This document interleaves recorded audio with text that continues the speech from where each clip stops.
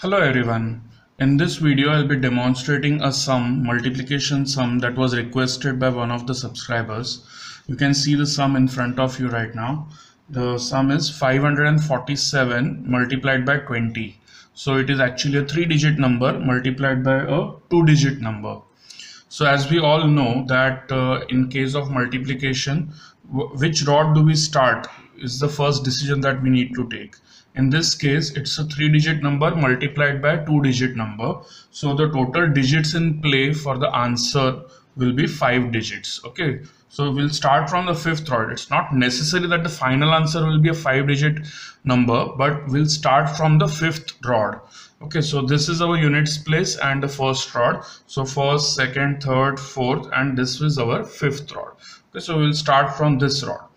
The number is 547 multiplied by 20. So what we'll do is we'll take the tens place digit 2 of the multiplier and we'll multiply that 2 with each of the digits of 547.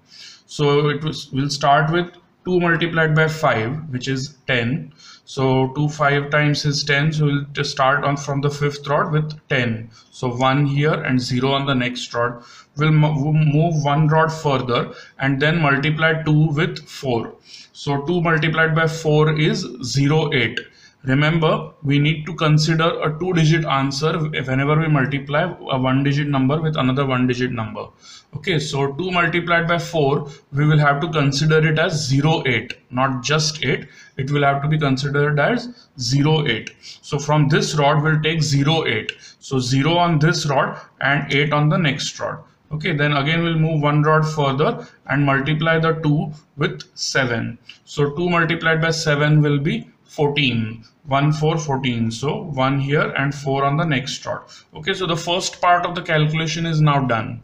In the second part, the normal procedure says that we have to multiply the units place digit of the multiplier. In this case, it is a 0. This will have to be multiplied with each of the digits of the main number, that is 547.